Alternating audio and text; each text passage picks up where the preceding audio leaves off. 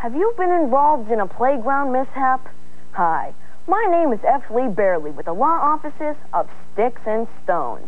If you or someone you love has been the victim of bullies, cheaters, or tattletalers, then the skilled attorneys at Sticks and Stones can help you.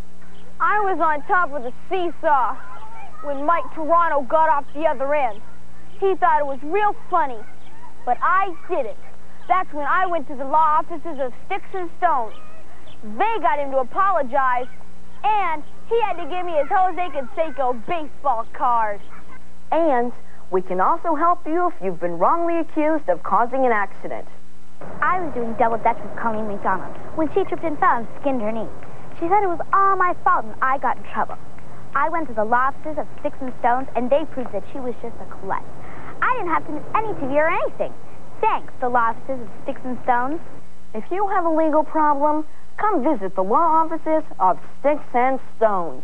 We're available Monday through Friday after school. Sticks and Stones, specializing in playground law for over a month and a half.